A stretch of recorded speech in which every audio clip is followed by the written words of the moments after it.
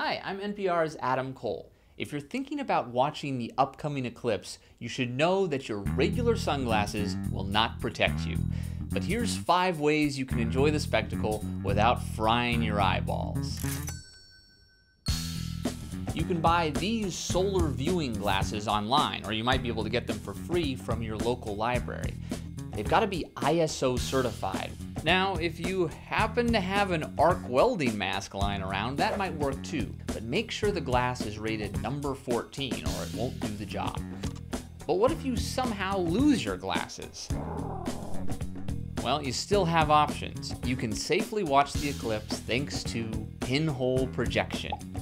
This kind of setup is called a camera obscura.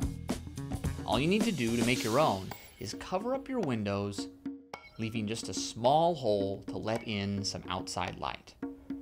The light comes in through the pinhole and gives you an image of the outside world. It's just upside down and backwards. The chances are your room isn't in the right place or facing the right direction, but you can use the same principle to make a portable camera obscura. You just need a couple things.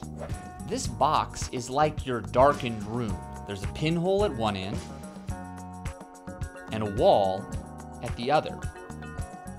If you face away from the sun and angle that pinhole back towards the sun, you'll see something like this after your eyes adjust. I don't want to walk around with a box on my head, I hear you say. Well, you can use almost anything with a small hole in it to project an image of the sun that you can safely look at. This piece of cardstock, for example. A cracker. The multiple holes will make multiple images. Same with a colander. Even the leaves on a tree create pinholes. If you want to get fancy, you can tape a card with a hole in it onto a mirror and redirect the image onto a screen.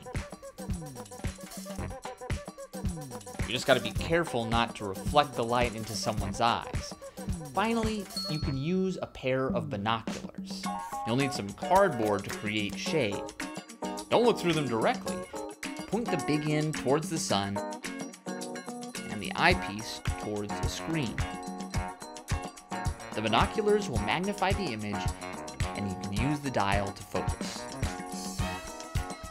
You can use these tools to look at the sun anytime, not just during an eclipse, and they'll keep your eyes safe.